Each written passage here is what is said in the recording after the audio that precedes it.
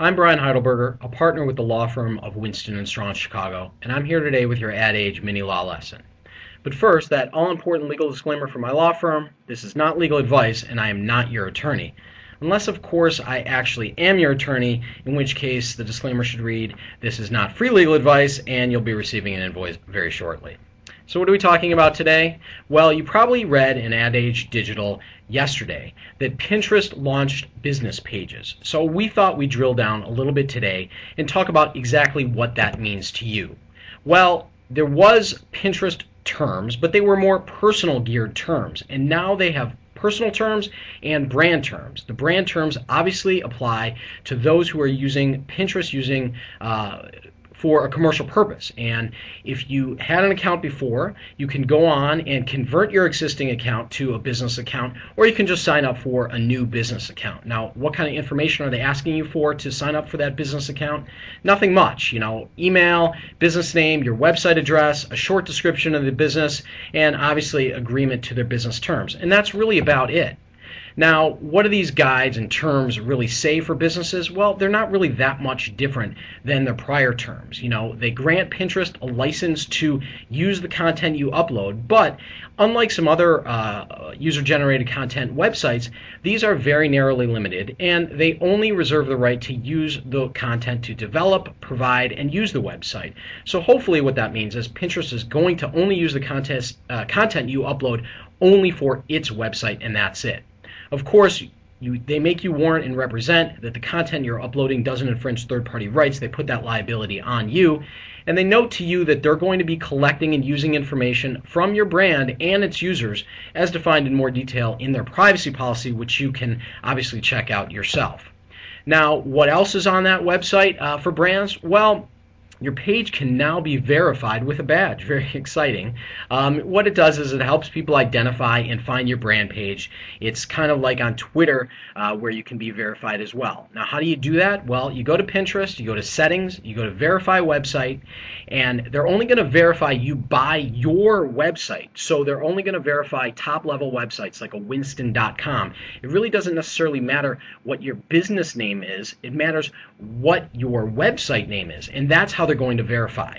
Once you do get verified, you'll get that all-important check mark, so everyone who goes to that page knows that it's official to your brand as opposed to just some poser who's talking about your brand generically.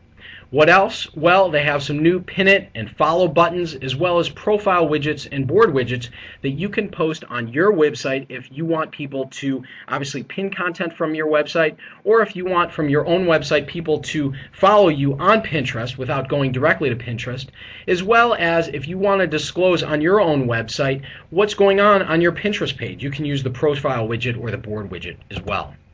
Now, they have also disclosed brand guidelines. These are how can you use Pinterest name and logo when you're using it in your own marketing.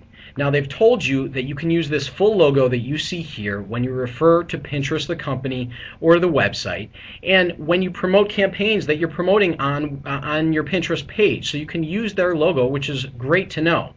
They want you to use that P badge when you display other social media icons like the Facebook badge or the Twitter badge. They want you to use that Pinterest badge as well. Now, obviously, they don't want you to muck with either of these logos. These are their logos. You can find them on their website. You can download them. They don't want you using different colors. They don't want you using different font styles. They don't want you to change them in any manner.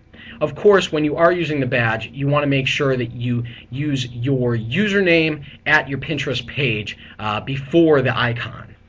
Basically like a Find Us kind of example. Now, they also, in their guidelines and their brand usage, they say a couple different things. They don't want you to rotate the marks, alter the colors, obstruct them, add extraneous effects, all the things that we were talking about before.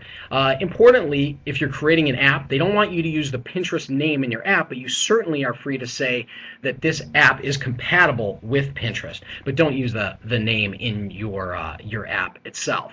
Now, they don't want you to use the Pinterest name on merchandise you sell, like t-shirts and things like that, but you can use a reference to Pinterest on your product packaging as long as you relate it back to your Pinterest page.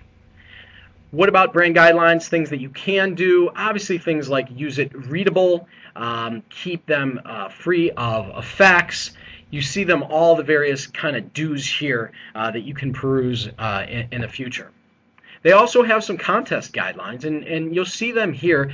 Basically, they want you to use Pinterest in a way that's authentic, that promotes your contest, and which gets people involved easily in your contest. So they want you to create clear instructions, they want you to provide appropriate links, and they want you to reward the quality of the pinning, not the quantity of the pinning. The idea on Pinterest is they don't want you to just award people to pin over and over and over. So they discourage spam.